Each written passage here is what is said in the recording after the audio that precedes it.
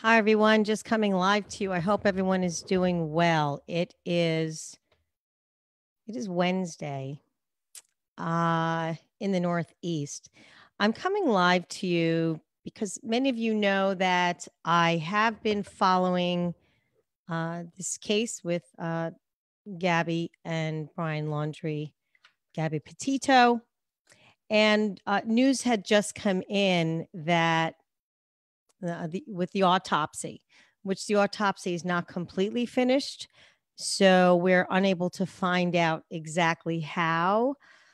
Not that it matters at this point, but it has been concluded that through the autopsy that Gabby Petito was the cause of her death was a homicide. And the reason why I'm coming live is because I have been following this case from the very beginning.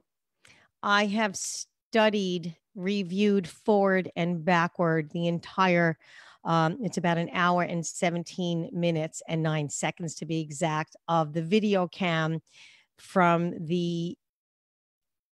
when they were pulled over in Utah. Just studying, just watching that video cam and then going back and then going forward and back. The entire incident and the entire way that it was handled was incomprehensible. For those of you that know my past, I don't like to use the word survivor. I don't like to use the word victim, but I'm going to use it. I was a domestic violence victim and survivor. And because my language doesn't really go there, and, I have thrived in spite of it. Not everyone does, but because I have thrived in spite of it, you can rest assured that I will have my hands all over helping other people like Gabby not become a statistic. First of all, what really makes me crazy is why the authorities that pulled her over had zero education and knowledge and insight on how to identify potential domestic violence within an intimate relationship. And it almost makes my stomach turn. Not only that, before we even saw that video cam, we meaning us who are looking at major media, just looking at the little things, just the articles and the news, just the news that was coming out here and there and little blurbs here and there, I knew immediately the first clue, you guys, the first clue is that Gabby Petito, for whatever reason that people may give you, she moved down to Florida with him, away from her family and friends and everyone that she knows. So 101 domestic abuse, it starts with isolation. That was my first clue. Oh, so now he's isolating her. That's the first clue, right? She befriends one person that I believe it was Davis, I think Rose Davis, I don't remember the first name, who we also see an article where someone reported statements from her saying that she believed that she was the only friend that she had made down there in Florida, not because she couldn't make friends, but because Brian Laundrie was jealous of her having any friends and jealous of any time that she would be spending not with him. That's number 2, domestic abuse, domestic violence. Number 2 clue. Controlling where you go, what you do. There were so many statements. Let's go to the video cam, though. How about the video cam? Oh, no, no. How about the call to 911 before the video cam? How about the call to 911 where someone in Florida, a spectator called into 911 and said that they were witnessing at a specific corner Brian Laundrie slapping Gabby Petito.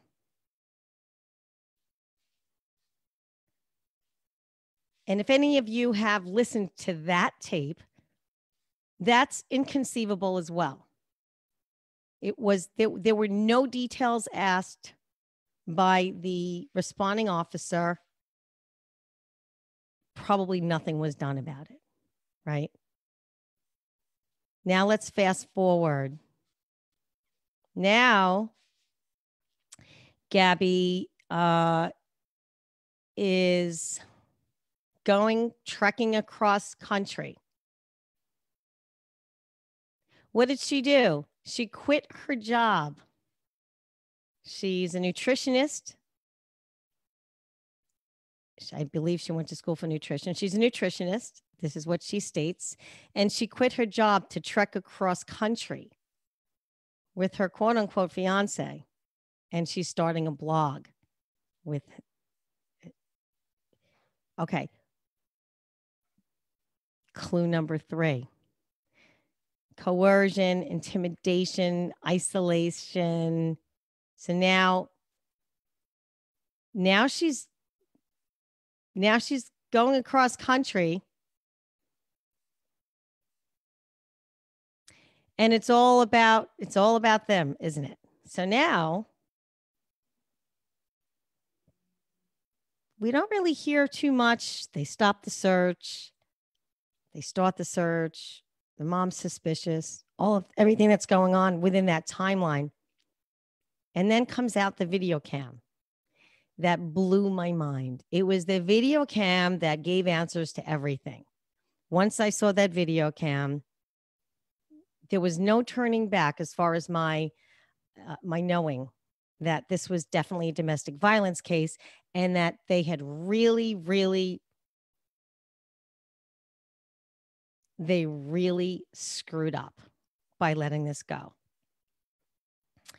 And so I don't know if any of you have watched that video cam. It's about 1 hour and 17 minutes and 9 seconds.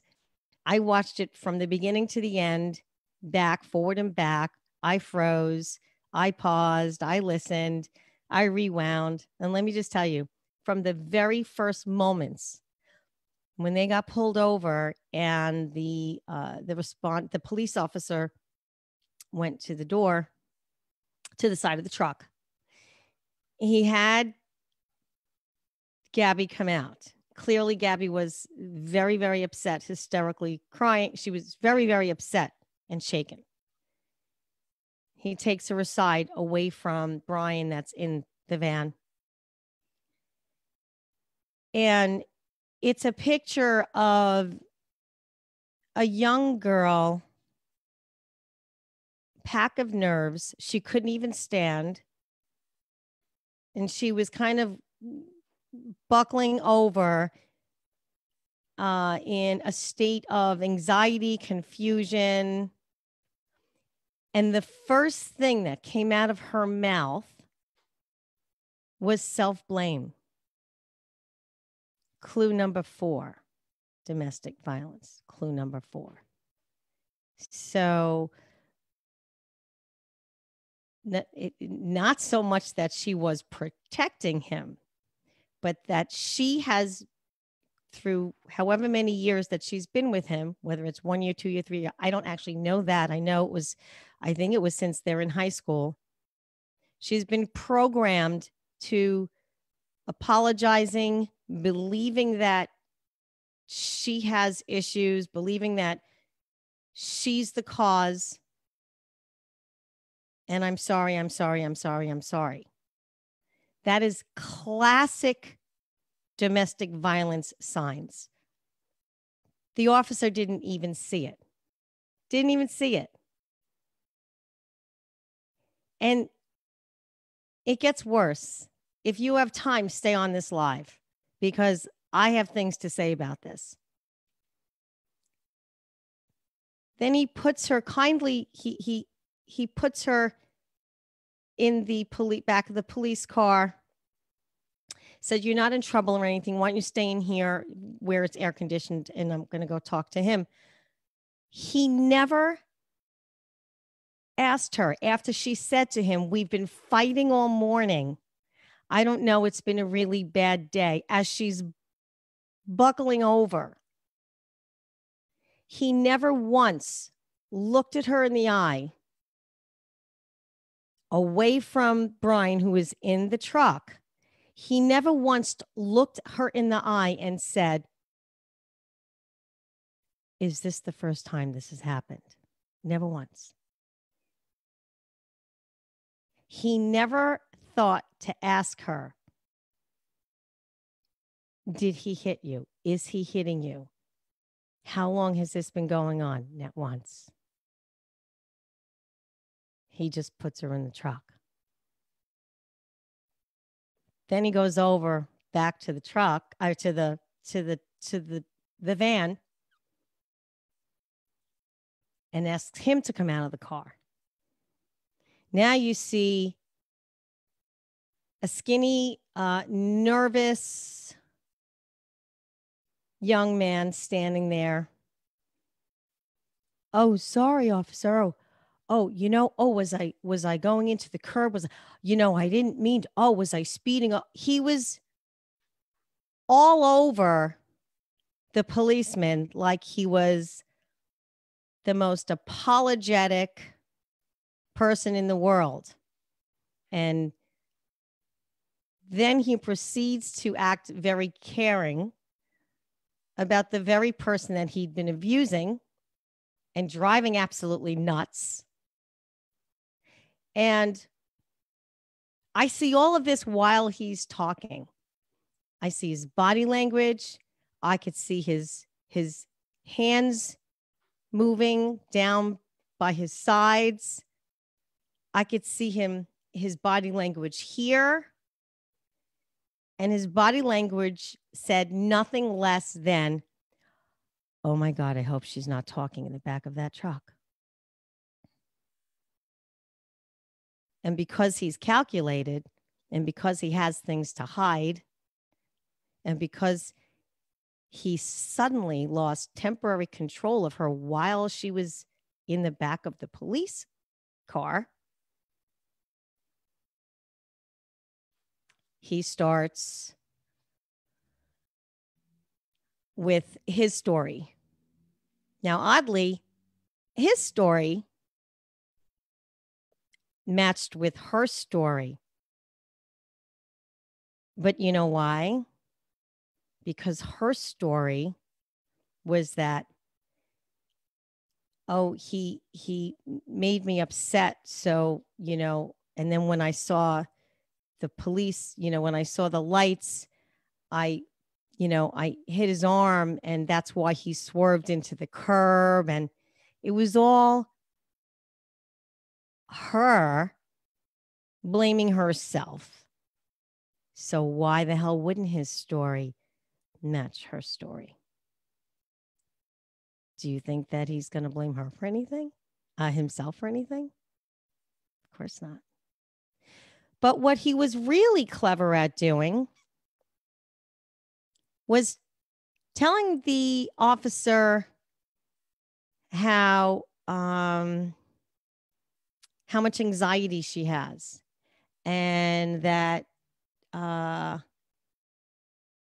she has OCD, and he has a condition as well, and they both have this condition. And then you don't hear what they have in the video cam is silent. And then it continues to go on. And one thing led to another. And what was really disgusting is not even a harsh enough word,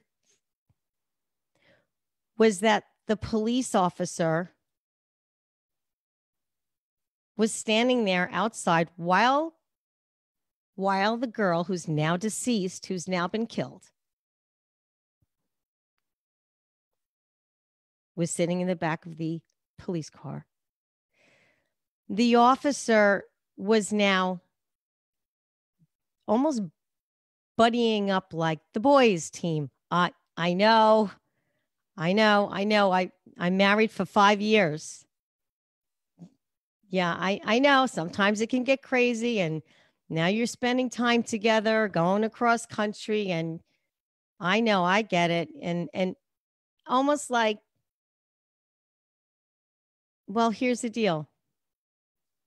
Domestic violence clue number 5, minimizing. Now they're minimizing, including the policeman, the height of her anxiety. Like she's a crazy person. Like she is unable to behave in a social environment. Like she doesn't have her act together. Right? One thing leads to another. I'm fast forwarding a lot because it's an hour and 17 minutes, this video cam. Just giving you the highlights of where all the clues were for domestic violence. That 1, 2, 3, 4 police officers on the side of the road did not take heed and do the right thing. So now we're up to 5 clues, right? 5. Then he goes back to the girl, to Gabby, in the car. And he says, you know, that Brian has scratches here on the face. And he said they were from you. And she said, I scratched his face, but we were arguing. But nobody mentioned what brought up the argument, what was going on exactly. I'm going to tell you what was going on. And you look at another call in to 911 out there, just previous to this,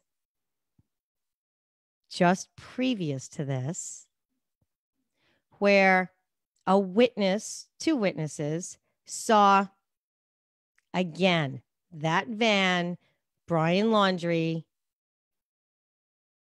fighting with her, slapping her, and locking her, what appeared to be him locking her out of the van, and they were fighting over a phone, and he proceeds to go into the window of the van as if he was locking her out and going to leave her there.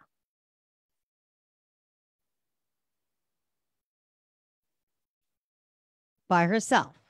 Probably no phone, probably no money, no water. Domestic violence clue number 6. Intimidation, threat, economic abuse, financial abuse. Now he's taken everything away, which is a huge threat. What is this girl going to do in the middle of the desert? Right. Don't know what 911 did with that call. We don't know. We only discovered that call when the FBI came on board. So, I wonder now why Brian Laundrie had scratches on his face, right on the side here, right here. Why didn't we ask how those came about? What, we had a fight and she's crazy and she scratched me? Why didn't we ask? Why didn't we ask for details? Why didn't we ask the girl in private while you had her in the back of the police car? It gets worse. I'm not done. One thing leads to another, and they decide one of a few choices that they have. Either she gets arrested for domestic violence on her intimate partner, And then she can't, then he's got to make sure that she gets to whatever the arraignment a couple of days later. Or they just give her, I guess, what's called a citation, or I'm probably not getting this correct, but the gist of it is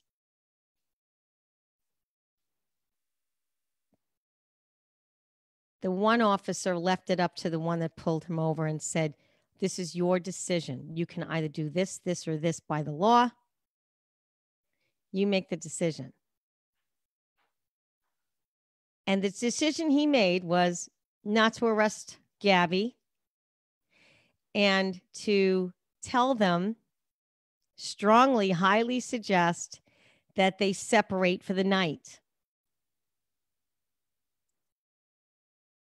And then they can intervene, just kind of chill out, intervene,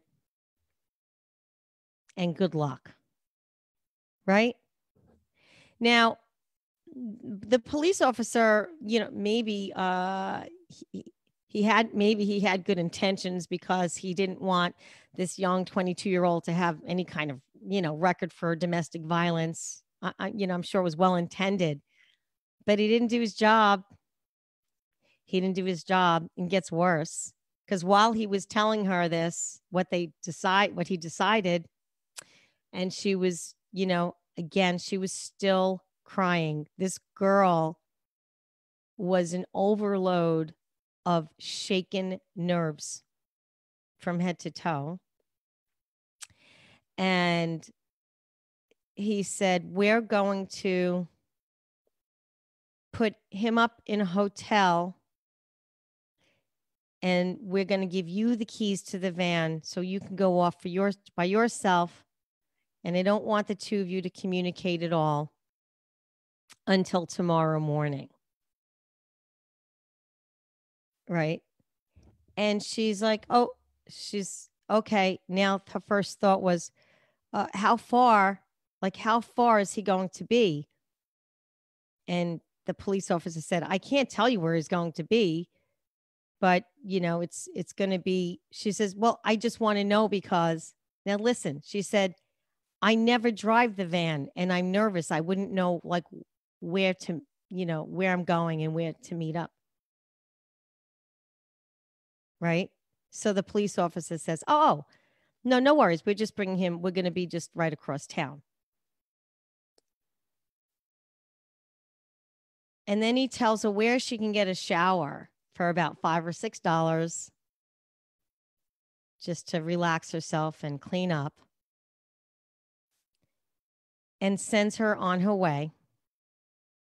But before he does, she's still sitting in the back seat. I wrote this down. I don't want to misquote. The officer says to her, this is what really made my stomach turn. The officer said to her,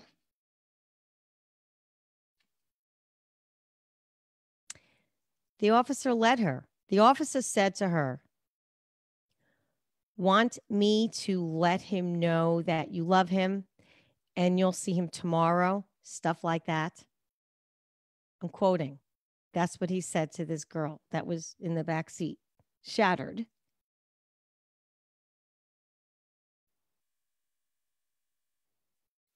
Of course, she goes, right? She's used to being the yes girl now, right?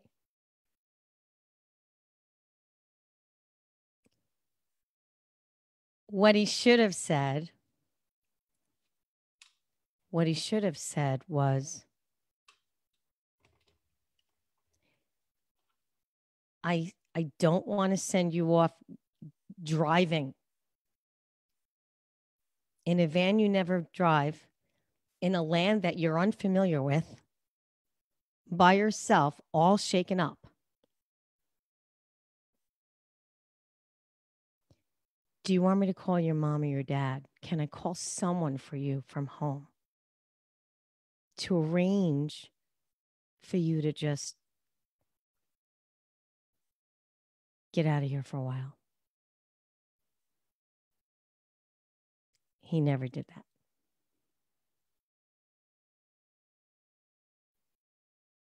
So he sent her off.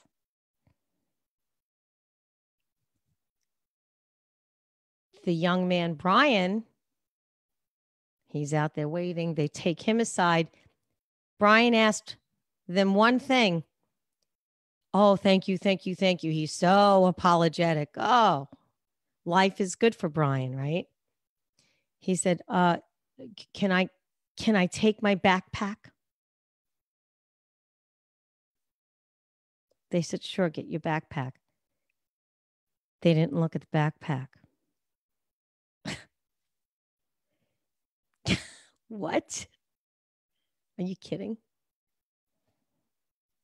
They didn't check the backpack. They didn't check the van.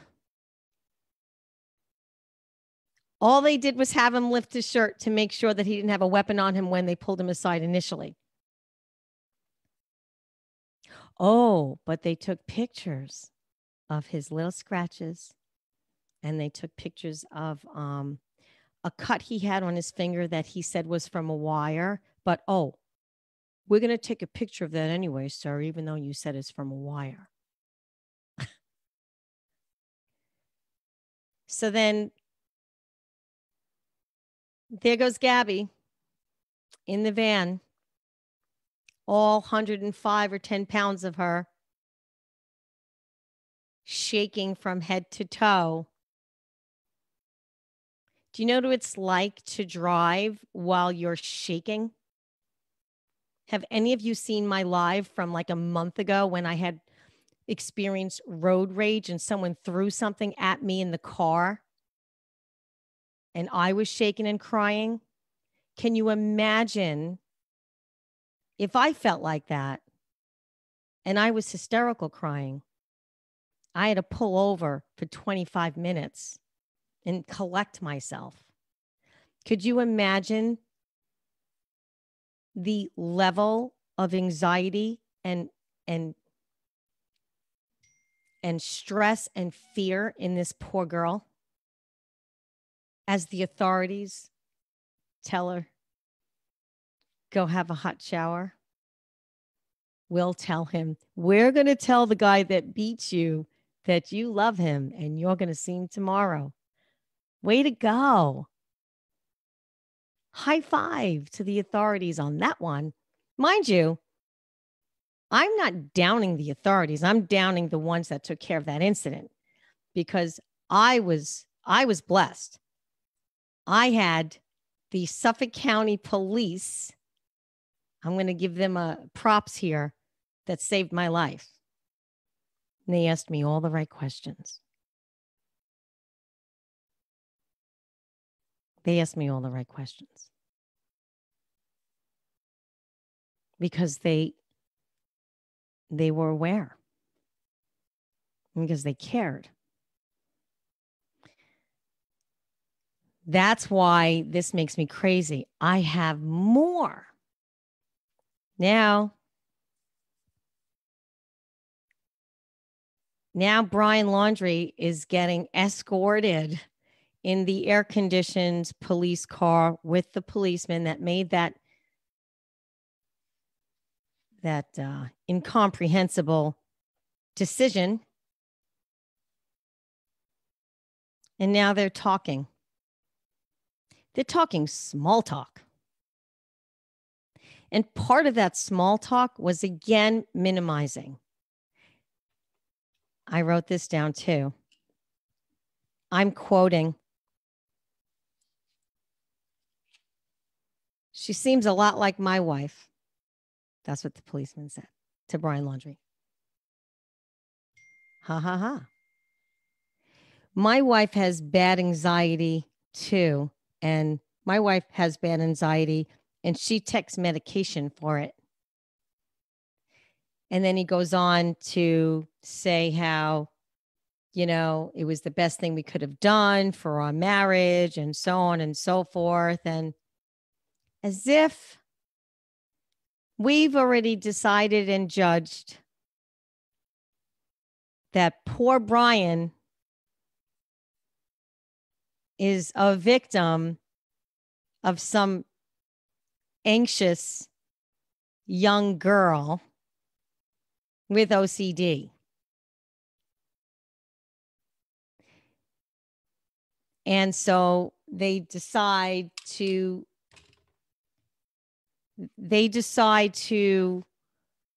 escort him. They decide to escort him to a hotel room so he can get showered, chill out, eat, and watch TV.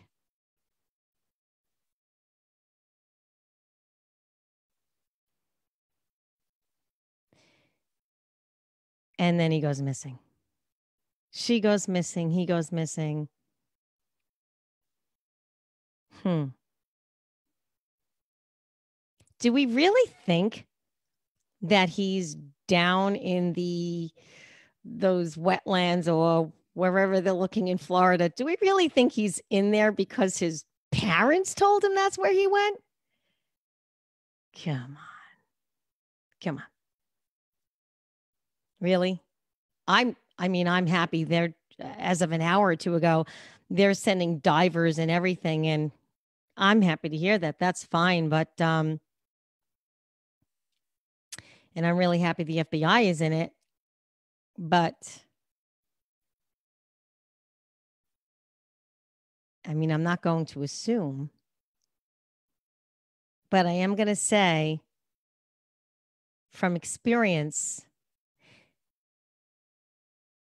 where he is a very well thought out, calculated plan, and diverting all of the searchers' attention there would suggest to me that that's part of the plan while he runs even further somewhere else. It could be anywhere. Who knows? As far as I know, you can still take a boat from Florida to Cuba.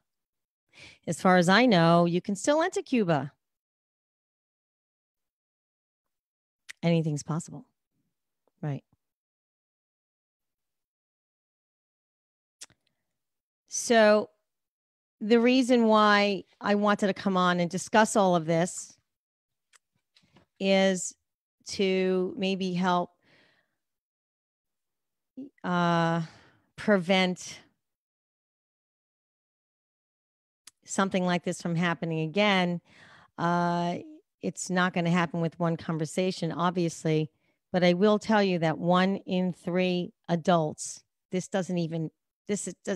statistic doesn't even include children, sadly. 1 in 3, is it 1 in 3 adults? Let me get my statistics perfect for you. Let me get it, since I'm all worked up. I don't want to misquote myself. Hang on.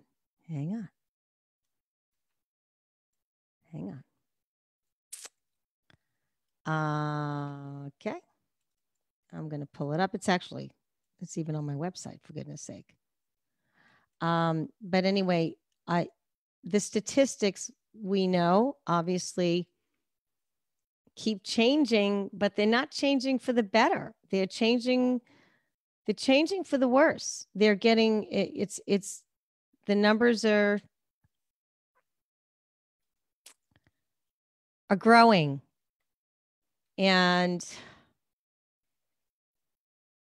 if you don't understand, or you're unaware of the signs to domestic abuse or domestic violence, just so you know that it affects all ages, by the way, all socio economic statuses, any sexual orientation, gender, race, religion, nationality. But in the US alone, it's every 3 seconds. You guys, every 3 seconds. That was the statistic I was looking for. An adult is assaulted or beaten every 3 seconds, and that's in the US alone. So if you're not really fully understanding the signs of domestic violence. I'm going to give them to you straight. If you need to get pen and paper, write them down or go on my website. I have a wheel on there. I have all kinds of information: intimidation, coercion, threats, emotional abuse, physical abuse, physical violence. That doesn't just mean pushing someone physically or slapping or punching. That means taking things and breaking them. That means punching walls.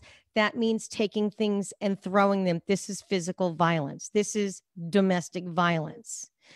Um, Breaking a glass tabletop, all of that. Isolation. Isolation is a huge one. When someone is slowly but surely isolated from their friends, their family, they start fighting with their family, they stop seeing their friends, and this is all the master plan of an abuser. Minimizing you by yourself, in front of people, in front of your children, denying that they did something, blaming you. You did this to yourself. This is your fault. I'm just giving you examples of verbiage. Using your children, using male privilege, and economic abuse, taking away spare money, taking away your credit card, locking you out of a house, locking you out of a van, locking you out of this, taking the key to your safe, closing your accounts. All of this, that's all domestic violence. If you experience even one of these things, just one, and I'm going to tell you it, give it to you straight.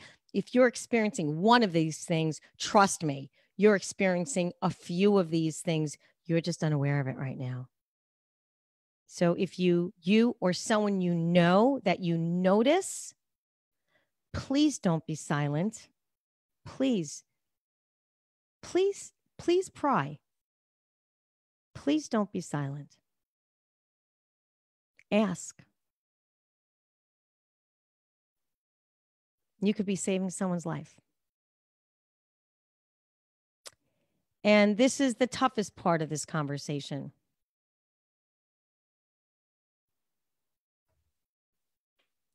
And I'm a parent of, the same age as this girl that was just killed. I'm a parent of 23-year-old.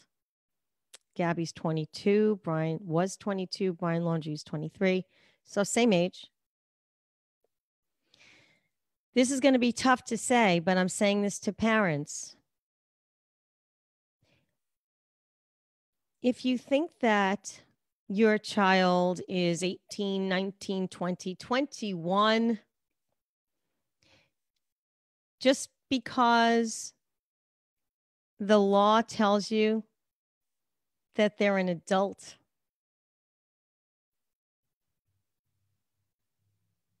remind yourself to learn and understand the law of love.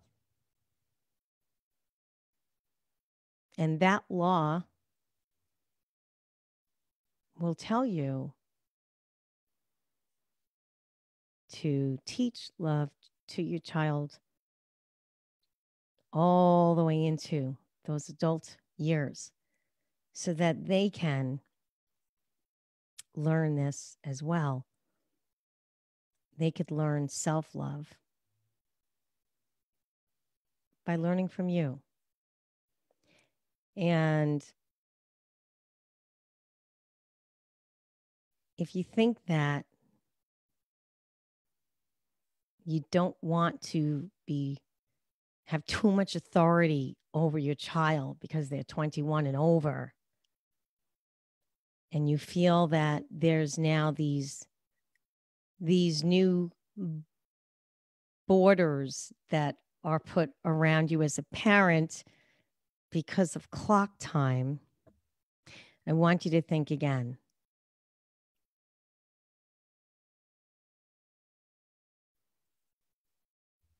And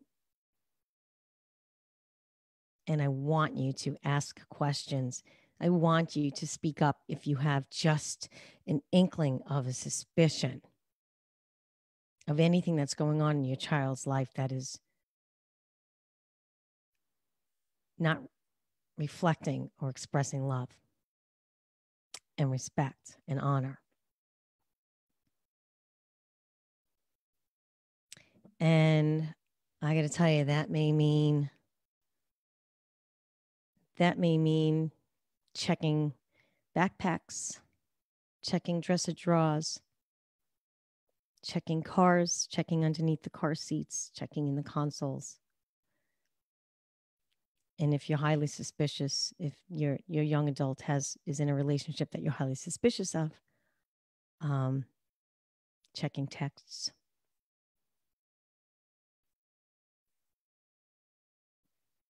Because at the risk of your young adult child getting angry at you, you can lose a child to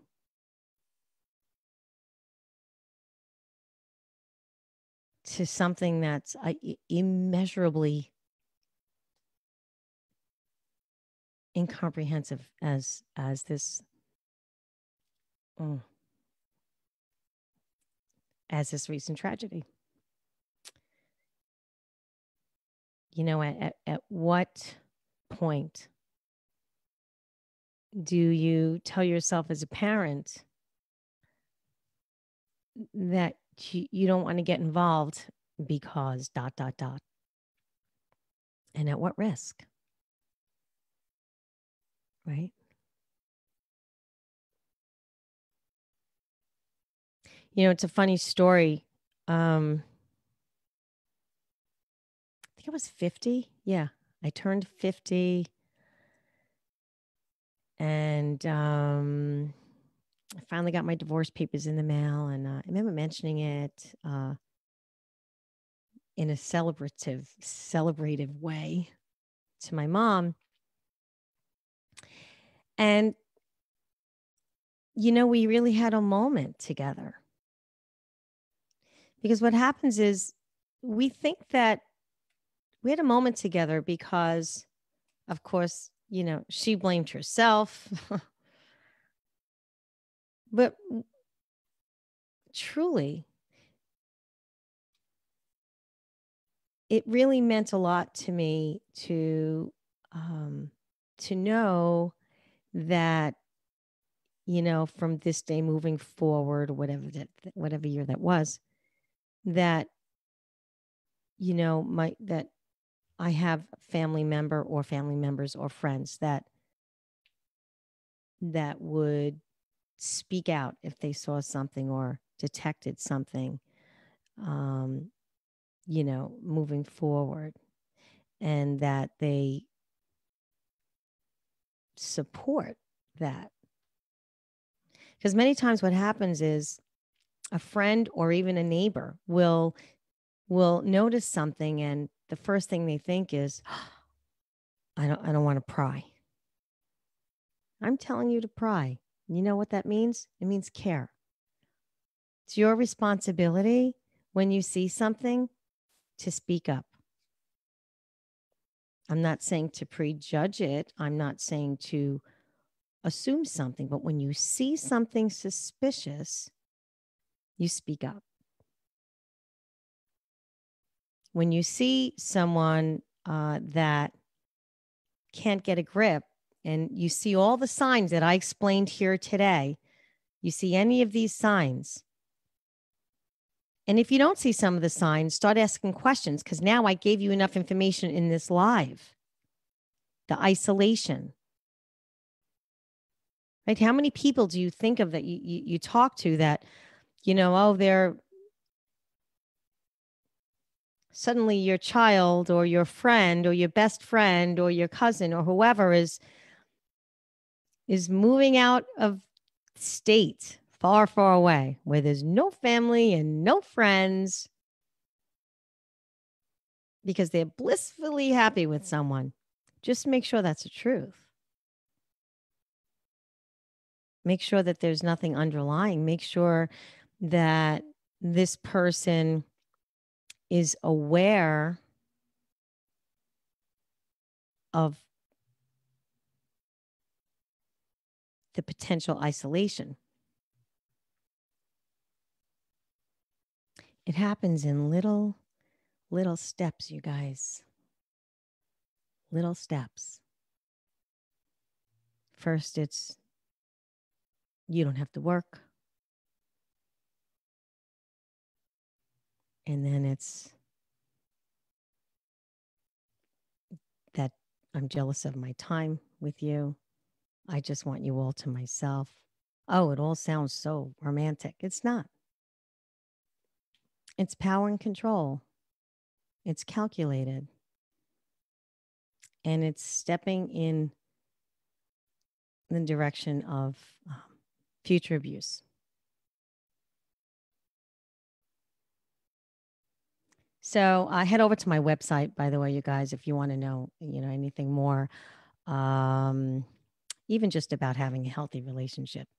I mean, goodness gracious, it took me a couple of decades to learn how to do that. So if anyone's an expert at it now, I am.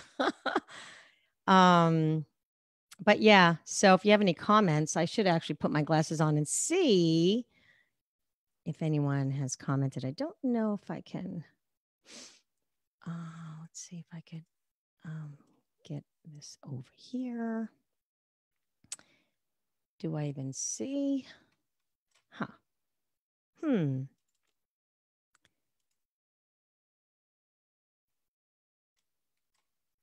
I can't tell if there's any comments on here.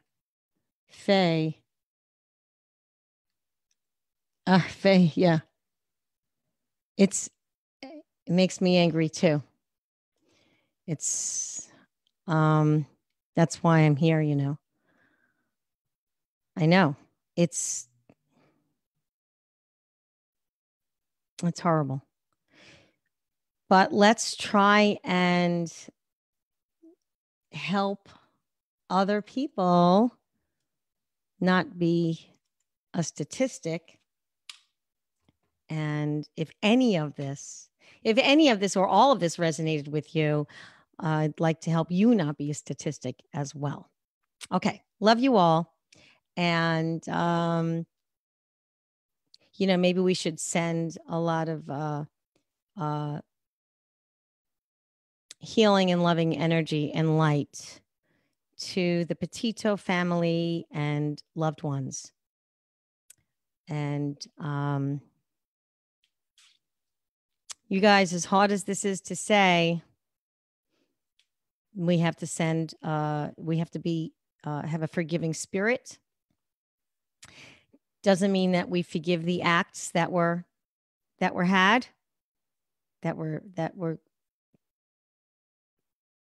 happened, but it does mean that we're going to not let us stop us in our tracks and allow us to move forward to just help others in spite of all of this. And unless we have a forgiving heart, we can't really do that. I got to be honest with you. And Faye, I see that face that angry face that you're making. I can really relate. I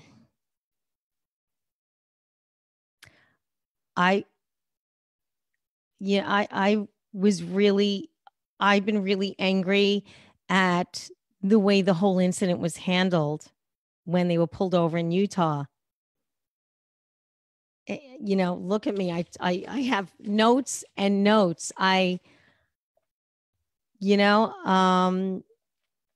for all of today, I will not be angry, and I'm going to focus on the